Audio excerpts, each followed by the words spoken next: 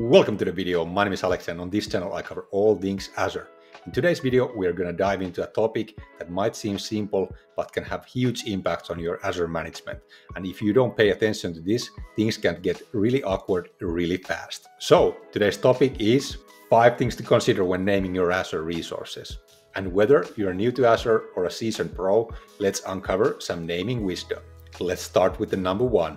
Use Microsoft's recommended abbreviations. Many of you like to use some sort of abbreviations to describe what the resource is. And it is quite common, for example, to abbreviate resource group as RG or SQL database as SQLDB. However, there is really no need to reinvent the wheel and come up with your own abbreviations, since Microsoft already provides us with their example abbreviations for all the Azure resources. And in my opinion, it is very good to go with those, since they keep your names consistent and aligned with Azure's language. Number 2. Globally unique resource names. Some Azure resources, like storage accounts and SQL servers, require a globally unique resource name. This is mainly due to the fact that these resources have publicly accessible endpoints. An easy way to explain is that these resource names will be used in the URL that allows access to these resources.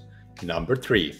Common identifier. Incorporating a common identifier in your resource name that belong to the same set is like a thread that ties them together. Whether it is your project's name, platform abbreviation, application ID, or some type of combination, it is your resource's way to say, I belong here. And along with the resource group, this makes it easier to see which resources belong to which project. Also, this common identifier helps with our previous point by helping us to make sure that our resource names are globally unique when required. Number 4.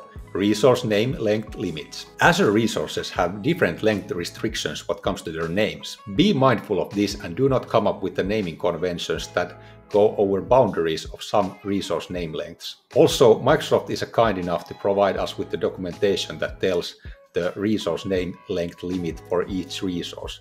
Also, as a bonus point, this same document describes what are the valid characters that you can use in the resource names. So keep it snappy, keep it meaningful, and within the limits. Number 5. Environment identifiers. It is like putting a finishing touch on your resource names. When operating in a professional Azure environment, it is good to indicate the environment which those resources belong to. So it is good to incorporate environment identifiers as part of your naming conventions. And if you ask me, I would highly recommend to place it as a last thing in your resource names. My reasoning for this is that when you use infrastructure as a code or need to programmatically parse out the environment identifier, then it is way easier and reliable to do so when it is at the end of the resource name. So incorporate environment identifiers like dev, test, and prod as part of your naming convention, and preferably put those as last thing in your resource names. To recap, we covered 5 important aspects to consider when naming your Azure resources. These tips should help you to craft your own naming conventions to your Azure environments. Remember, smart naming strategy can make managing your Azure resources a lot easier.